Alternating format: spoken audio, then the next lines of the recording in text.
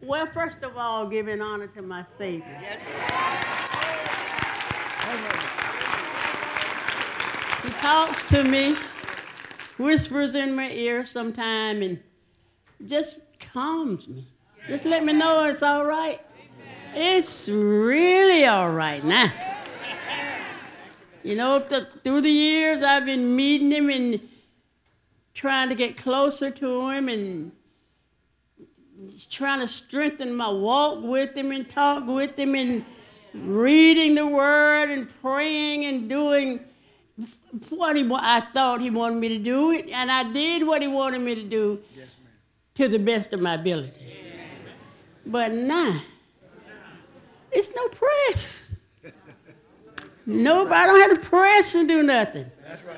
I come to church, thank God for getting ready. I was ready this morning about 5:30.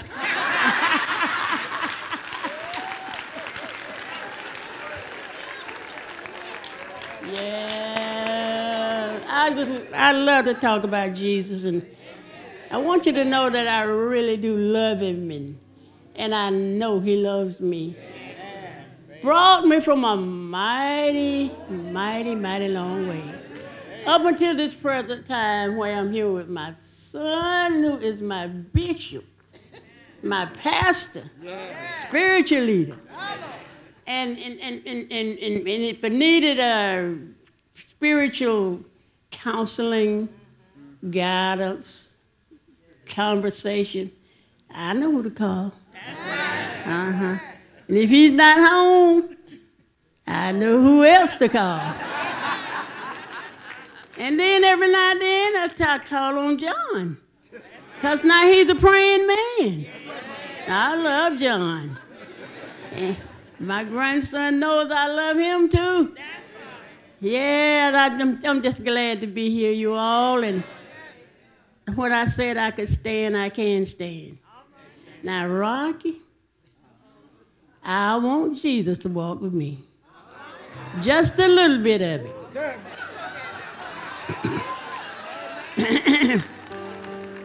I want Jesus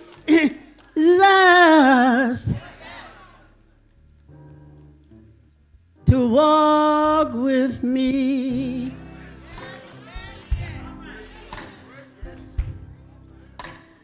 I want Jesus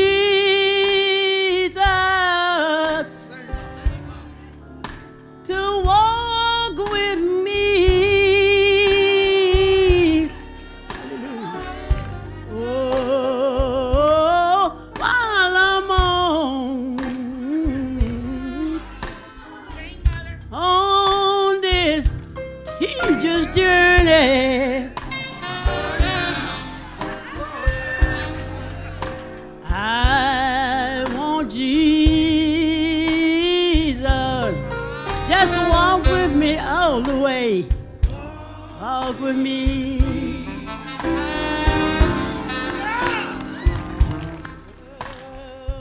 He is my friend, y'all. Oh, yes, He is my friend. The Lord is my friend,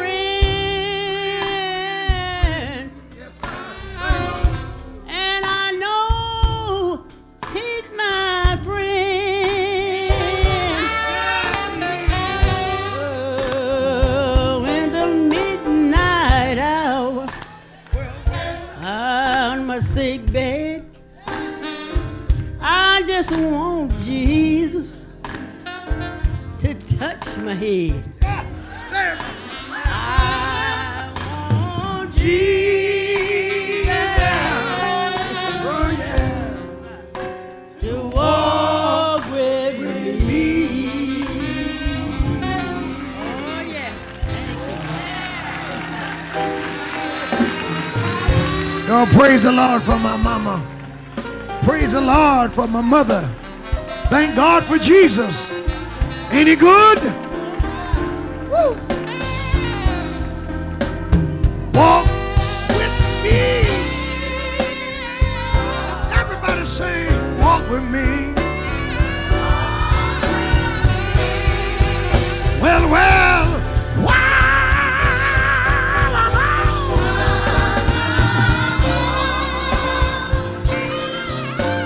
tedious journey, tedious journey,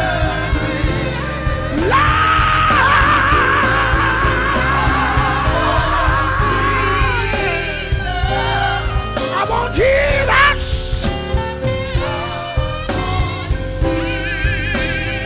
I want the Lord, yeah.